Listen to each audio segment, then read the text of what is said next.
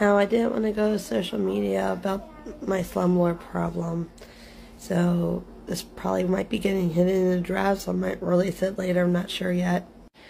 Alright, to be straight up in what's going on, I have paid our rent all the time, every single time. I have the receipts for it, it's on the account log, I have the bank statements from it, so it's not that. It's that they don't want to do their job when you have a request for maintenance, unless it's inside the home, then they'll do it, but it's going to be done within 2 weeks, or maybe a month, maybe even a year from now.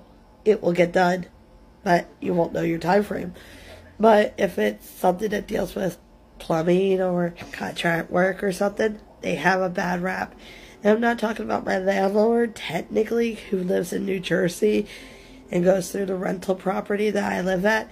The rental property sends their maintenance team out, contracts a contractor to go fix what they need to fix up, and pretty much because of their bad rap is they will not pay them until 6 to 9 months after the fact the job is done.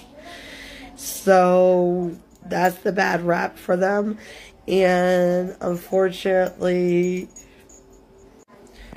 so that's why it's hard for us to even manage with them. We've been on top of them about getting this house fixed up to our apartment since day one.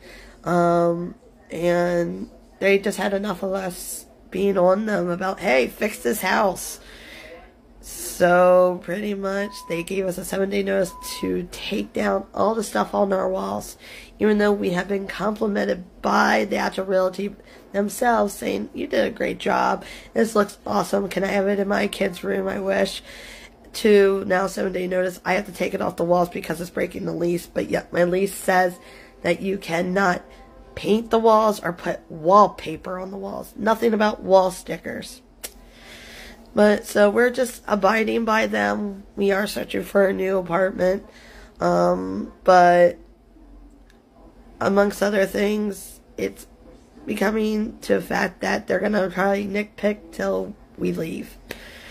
So, and find a way to leave. The problem is we know and they know we can come back after them because of negligence.